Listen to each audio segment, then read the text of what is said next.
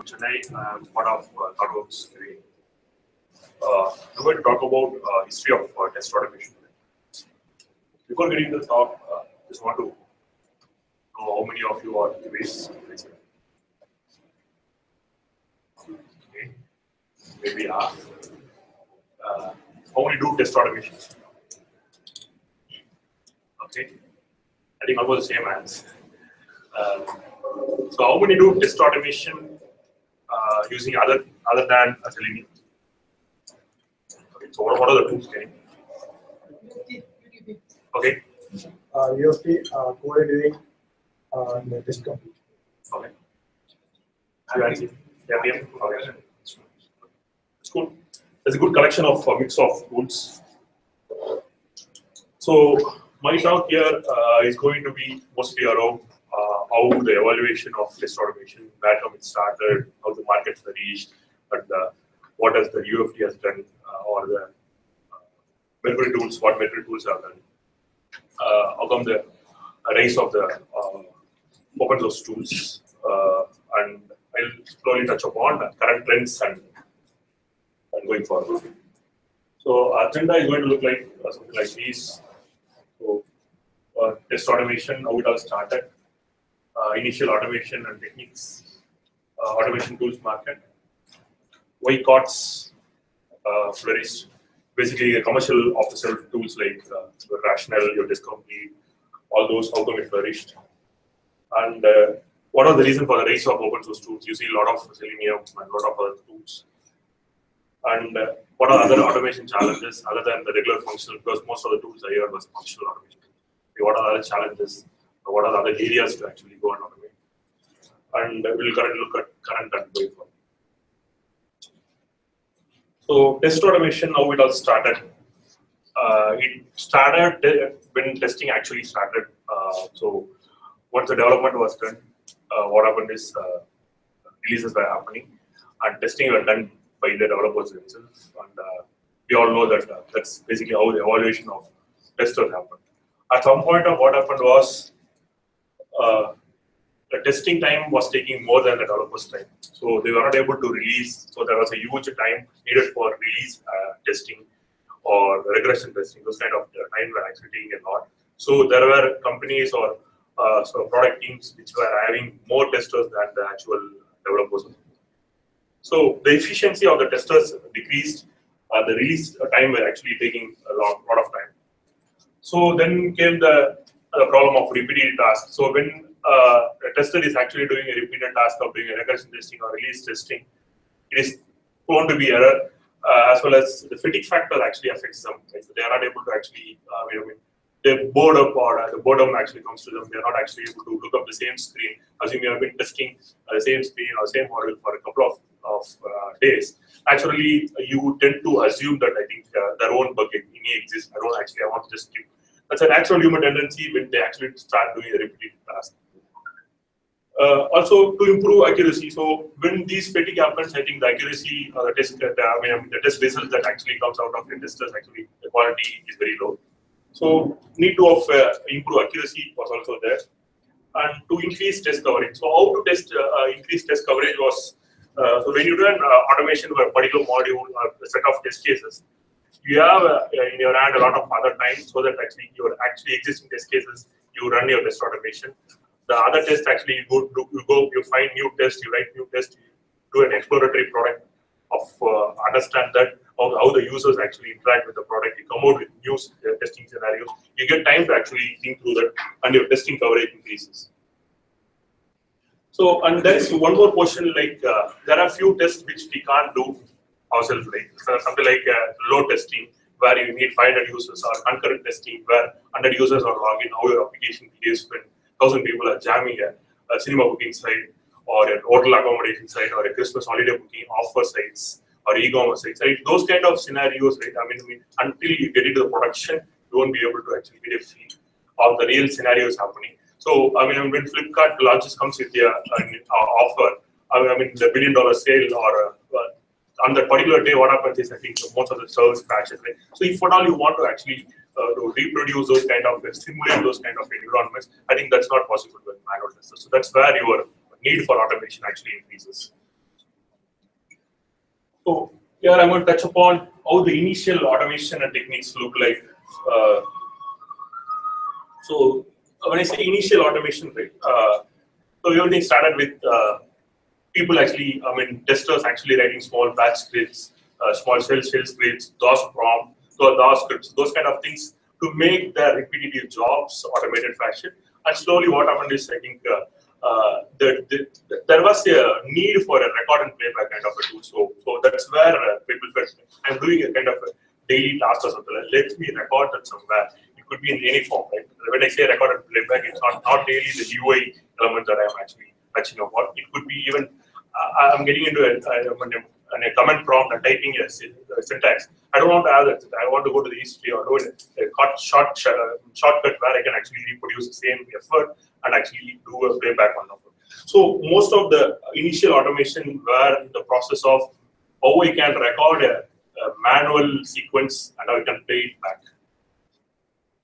And most of the data were static data sets. There weren't enough tools to actually move your data sets separately out of your scripts.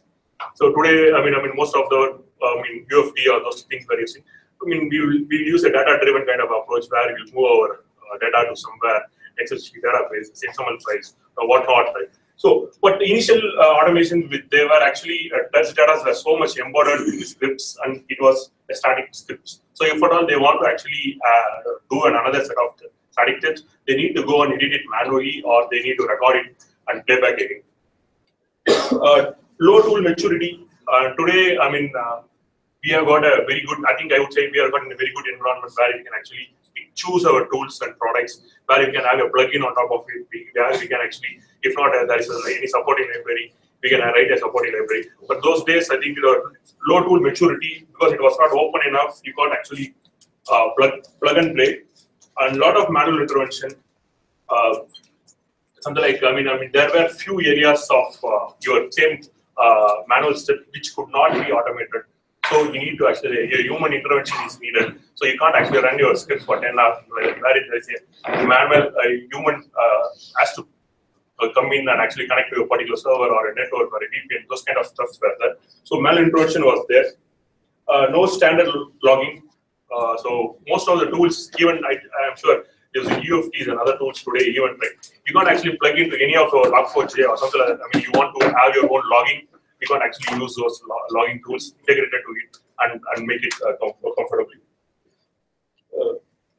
No parallel but distributed. So when the automation, test automation actually started, it was only an IDE or a single testing tool where you need to have all your scripts and just you need to play back or run the scripts. It runs on a single machine.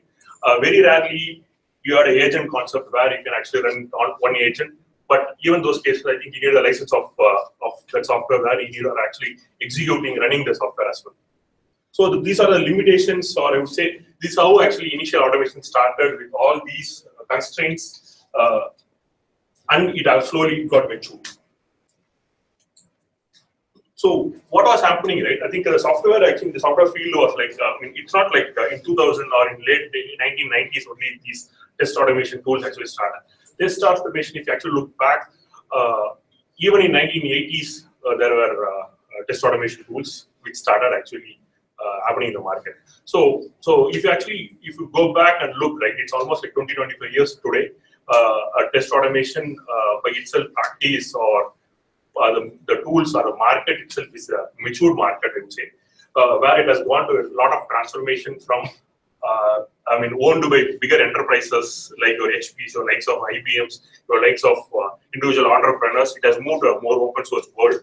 But whereas if you look at late 1980s, that's where actually the market actually picked up, where the people felt there's a need for a commercial tool, right? So before that, most of the softwares actually were, most of the test automation were not in a, I would say, as a tool format or a commercial tool level where everybody can actually use such a tool. So each and every company or each and every software department or a product, they have their own set of record and playback scripts which will actually do a user simulation. That's what they do. They run before going for a release. But in 1985, everything changed. I would say Auto Tester was the first commercial test tool for PC. It was basically for, it was 1985, so naturally it was MS-DOS world. So Autodesk was our first commercial tool.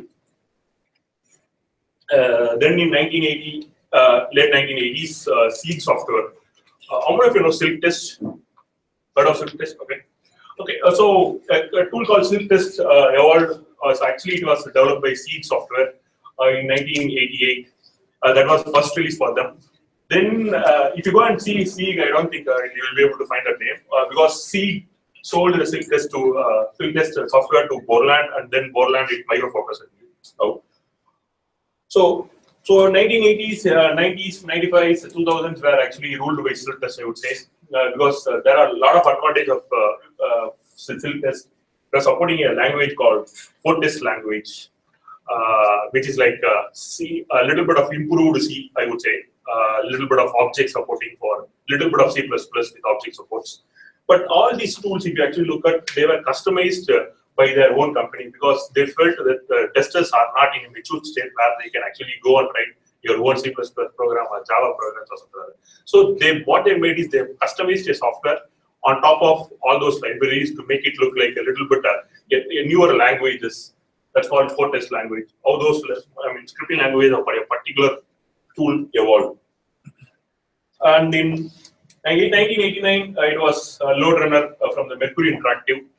Mercury was bought by HP at some point of time. That's when QDP was very popular. It became Mercury tool was bought by HP.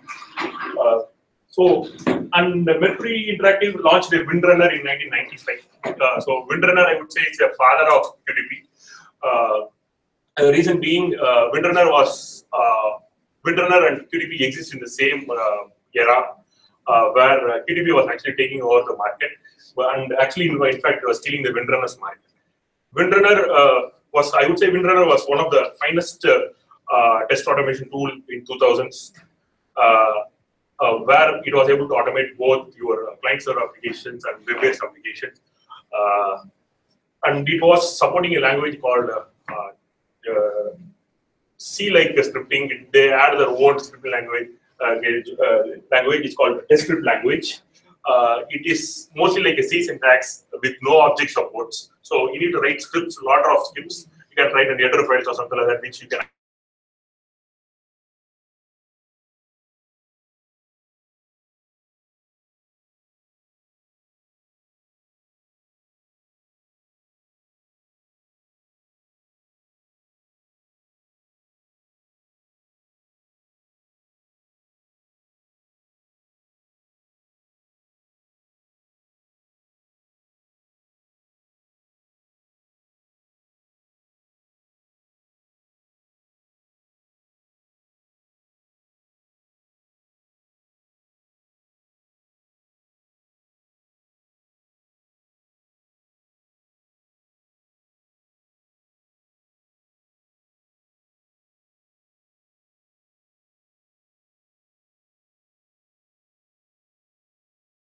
HP product. It's almost like 25, 27 years old product that you're actually working sitting on. So Quick Test actually, Quick Test Professional, when Mercury had, they felt that C-like syntax, it was a bit outdated. They were not able to actually, it was in fact commercially not viable for them to actually write plugins for newly third-party supported libraries like .NET or Java or your DevX controls or infra-logistics, any rich interface, client interface. So your Flash or those kind of things, they were struggling to support using Windrunner because they need to write C libraries. So what they planned is they came out with a Quick Test Professional, which with .NET support and which was written in VB script, which was actually connected in VB script by in fact call other DLLs or something like that to do another operations. So Quick Test Professional was a big hit in the market. That's when HP actually took over both Quick Test and killed the Windrunner. Automated QA launched Test Complete in 2000. So somebody raised their hands, right? So it was initially Test Complete was for automated QA, and then it was merged with SmartBear. And they know that this SmartBear as QA Complete, another tool set of tools. So in this, if you actually look at right, so the whole of the commercial tool market was happening in 1985 to end of 2000s, or I would say it extended to a few places until 2005, because those enterprises which have bought a 10-year license or 5-year licenses signed at 2000 or initial 2005 are still using it in 2010s and 2012s. So that's how we actually look like. And Selenium developed, I thought, of 2004, and and it has stayed. I mean, recently we actually last year we actually celebrated 10 years of Selenium. So there are other tools like Rational, Ranorex, CompuWare, OpenSTA, White, and AutoIT. And the list is actually huge. But we are actually trying to understand here how from 1985 most of the tools. I'm not actually going to write all those other tools actually that came after 2004, which are more open source and which is more popular with you guys. Rational Robo. So Rational was one of the software company. His founder was someone called Delvin, who was an entrepreneur, who was actually having this Rational software. He sold to IBM. IBM at a very mature state when the Rational had different product suites to it. Rational had a Rational Robo, Rational Rose, Rational Clearcase. It's a suite of product which actually IBM took over. So if you actually see, right, I think when these players actually Seed was there, Mercury was there, Automated QA was there, Rational was there, they were actually pioneers in actually this kind of commercial tool, and slowly moved to the enterprises level people actually, and the whole testing tool itself took a different transformation with the cost increase. So Rational Robo become your Rational functional tester of IBM's functional tester. So, and CompuWare is a UK-based company which has a product called Test Partner. Ranorex is another tool. OpenSTA became around 2005. There was White for something like a Selenium, where you can automate web. White, you can automate desktop applications, and AutoIT is another open source. So you look at why commercial off-the-shelf tools flourished, right? I think we are not able to actually, I mean, even though these things actually came almost like 85, now we are in 2015, almost like 15, 20, 30 years, still I think we have an effect, I would say, on those tools because those were actually record and playback, right? Those commercial off-the-shelf actually gave you a record and playback option, even though it was very flakiness. I mean, you can't trust it. No ways and non-tech users or business users felt. I think I'm able to simulate something, right? Within a minute, within a 5-minute span, actually, I'm able to record my whole business scenario, and I'm able to run it back. So they felt, I think, they felt very comfortable. And object identification repository. So these people actually came out with a nice set of tools like QDP, you call guys by those kind of an object repositories where you can actually identify an object and actually store it as well, so that it could be used for automation. So those things actually, like before these commercial off-the-shelf tools, the testers were not actually comfortable in actually getting understanding how can code look like, or what's inside a text box, or what is it called a property. They were not much comfortable because they never have seen. But these guys and these kind of object repositories gave a little exposure to them of insights of what the forms they were filling up and the workflows they were actually making. So it helped them. They were able to interact more. They felt there is a connect between those kind of tools with the application they actually test day in, day out. Third-party tool support. So when I say third-party tool support, it's morely about your rich internet applications. Right? So in the late 1990s or even mid of 2000, I think you have many rich internet applications. Right? Your Flash was there, your Flex was there, and your Silverlight component for Microsoft was there. So all these components, what they were doing is they were able to, the same web UI, if you look in 2000s or in late 2000 or 2000, there's a huge transformation, right? We're able to say kind of Web 2.0 kind of a UI, rich JavaScript, rich HTML, CS is actually playing around. So all those things were able to come out with third-party tools which developers were actually using. But these commercial, off-the-shelf providers actually made a tie-up with them, or they were able to allocate specific engineers to work on these products and come out with a plug-and-play model for them. So that's where QTP starts supporting Flex and your other tools, Flex and intra-district components, other we were able to actually directly support. And out-of-box support with test management tool, QTP had an integration with QC. So there are, I think they are able to come out with think about a plugin model where you can actually move your QTP to any standard test management tool or a defect management tool. You can actually come out with the plugins. Built-in schedulers. So even scheduling, I mean, you never had CA those days where you can actually schedule continuously integrating builds on up there. So testers, what they felt is, I mean, these commercial tools actually built in schedulers for them, so where they can actually run them, where they can actually put a timing on it and run at a particular point of time. And it supported both thick client and thin client. Even Selenium, right? I think it doesn't support thick client. So there were in early 2000 where client server applications still existed. Even today it exists, but there are more numbers in 2000, early 2000.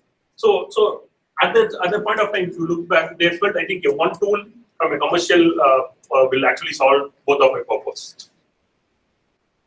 And they are inbuilt exception handling and recovery scenarios. You can actually, rather than you writing a customized build, I mean, test execution reports, actually, they provided its own test execution reports. And rise of open source tools. So even though I think, even though we can say, I think it was all evil and devil for the commercial of the self tools to actually to think, I mean, make only 15 to 20 years market with all those commercial products. But it laid a very good layout of what actually, it actually took the testers close to an automation tool, right? I mean, today, if you want to actually connect to a test automation tool, people are able to quickly connect to a QTP or something like that. Reason because of all those advantages came out. And slowly they have started seeing advantages in Selenium or these kind of open source tools because of the language support. You can actually write scripts in Java, in .NET. Initially, it was, you are actually writing in a little,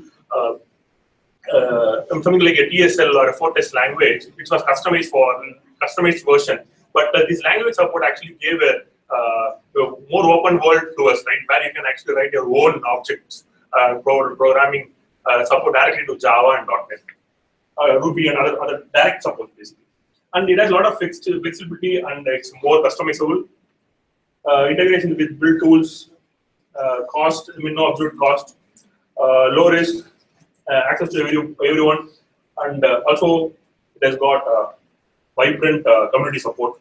So there are many tools. Example like JMeter, which is there for almost like 25 years.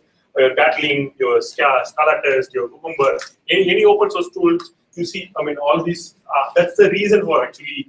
These are the reason for all these tools to exist in this market for this long time.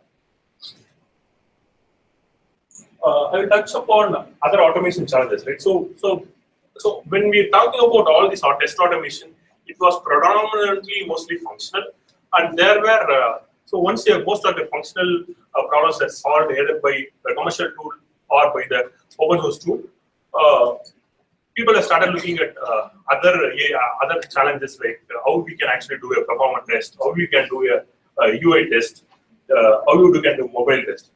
So there were.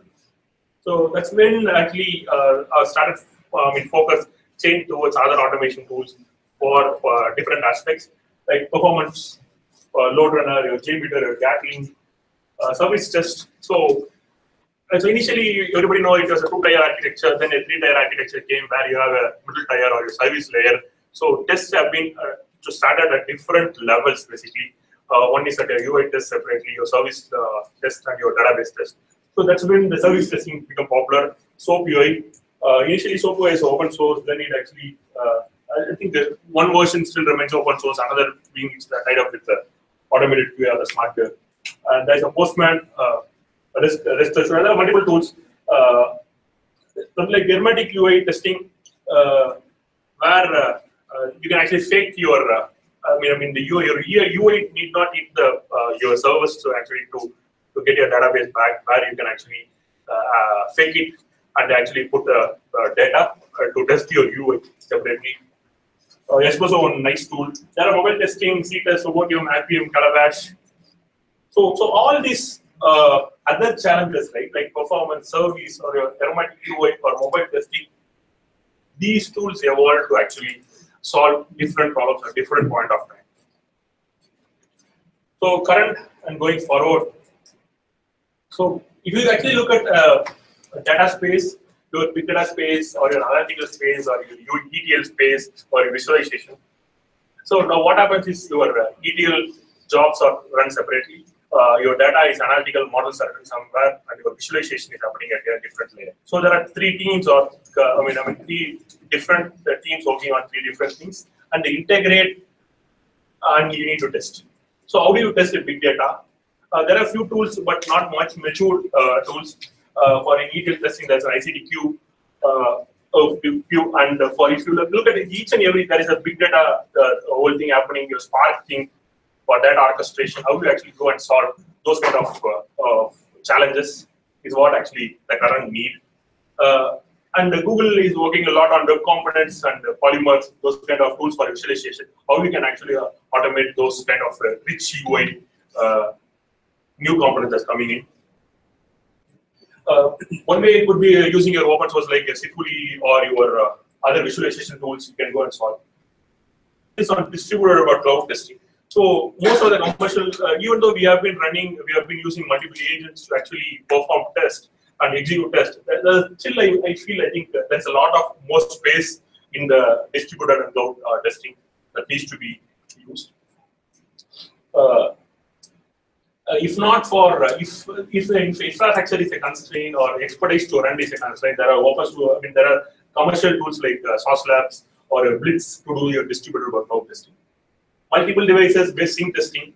So how do you sync? Today, people use multiple product or an app in multiple. Like you have a web client, you have a client, you have a mobile app, everything is there. So how do you actually do a sync testing on all these things? Are there any automation tools? Model-based testing. So rather than actually writing test automation for your software code, can we actually generate tests from the models itself? So there are research happening in there, and there are few tools like GuideTar, PyModel, and GraphWalker, which actually gives you all the combination of test cases that can be automated or test against these kind of models. Property-based testing. More infrastructure automation. When I say more infrastructure automation, it's like today we are actually solving all the functionally problems like from the tests, basically automating into that. What happens to your infrastructure basically? Who sets your environment, right? So today we have auto deployment, those stuff are taking care, but that's mostly for the production level or for the deployment purpose. But are we as testers already there to where you can use the AWS, Terraform, or a Docker to actually run our test? So basically, you write your test, you build your own Docker container, and you run your test in AWS. So there is no need for anybody to dependency. You set up your own product, test box, each and every one have your own Docker instance set up, run, and actually point your and run it. So those are the more we need to look at other infrastructure automations. That brings any questions? Docker. Yeah. What is how we can be more efficient? Okay. Okay. So he's asking what is Docker and okay, how we can actually serve around.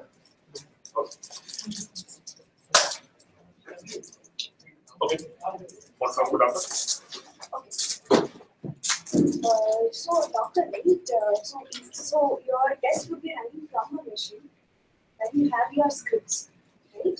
So in case if you want to run this from the Docker container, so you make the test independent of any any other different dependencies. For example, if you want Ruby or if you want Selenium along with Ruby, so you can put that in a container. Okay, build an image, bring up the container, and run tests from there. So it will not depend on any other machine which has either Ruby or Selenium installed. So this can be run on any machine which has just the Docker setup. You need not depend on any other environment. The container or the image will contain both. It will contain all the dependencies which are required for the test. Okay. Go into different machines. Yes, you can use the same image, bring up the container in whichever server or whichever agent you want it, and then run the test from there. It's more about the virtualization. So assume you want to assume there are 4 different systems running in your application. One is running in Apache, and another is running a different application server. And each and all these 4 systems are differently running. You want to test that. What you are doing is actually creating a Docker container for each and every system in your local machine, where you can actually communicate and work on. So these Docker machines can be brought up with these scripts whenever needed. That's a Terraform. There are Terraform scripts which can actually on top of Docker, which actually takes your system up. 4 different systems can be in your own, Mac box or Windows box, all those kind of things. You can actually bring all those and you can actually test accordingly. As if you are doing a testing in a 4 system environment. Have you heard of VMs test running on different VMs? Virtual machines. Like Oracle virtual box? Yes. Yes. Similar to that. It's similar to that, but this has more advantage in the sense you need not allocate any resource as such. For example, in case of VMs, you would be allocating this many amount of memory, but Docker is not that case. So you have this image wherein you build what are the dependencies, what are the requirements for the tests to run, and they would be built and run whenever is needed. So if you want to run the test, you bring up the container and run. It will use the resources only when needed. Okay, but in case of VM, it is not the other way. You would allocate the resources for the tests as such. When the tests are not run, the resources are idle. You can avoid this in Docker. One more thing is software as a code concept is more involved, tied up with Docker. When I say that, I think for one of our production machines, you want a particular Unix instance with a particular database installed, with particular Java server or something like installed, other dependency software installed. All those things could be a part of your script. So you run the script, or the scripts run as part of your Docker, and your image is ready in your local machine. Go into different machines. Docker. Yes, you can copy it. Is there any linking between Docker? Since I'm adding a new dependency Docker, will it be reflected with any linking between that? Or else I need to make another copy. You need not make a copy. You have to put that in the Docker file. So Docker file would contain what are the dependencies or what are the requirements for the test run. For example, if you have some other library or any plugin that you want to install in the image or in the container, you would add that in the Docker file. So once you build that, it will bring up or build the image with the newly added library. So now your Docker image is ready. And now you have to build the container. Yes. You need not copy. You have to just add and build it. Okay, because you have a script, Docker file for that, you actually run this Docker file anywhere, you get the container. Consider a simple example. See, you cannot have IE8 and see you want to test in IE8, 9, and 10 and 11. You cannot have a different multiple versions of IE in the same machine. Right? So you can, when you Dockerize your testing environment, with one unit you need Java, Selenium, and IE for you to run your system. So if you have one container with Java, Selenium, IE8, have another Docker image with IE, Java, IE9, the same. So when you want to run your tests in IE8, you just spin up that container. And when you want the other time, only when you're running the test, the container will be active. Rest of the time, it doesn't consume any space. So in a single machine, single testing environment, you'll be able to have these many versions. Otherwise, you need to have a single machine for IE9, single machine for IE8. So this solves this problem. So you need not, we have browser stacks and other things for that, but they are extremely costly. So with a single machine, say you have a Mac or Linux book, you can have these many number of OS features. And the containers die when you run the test. So now we have So I think people are distributing stickies. So please write the feedback for the session and for the speaker.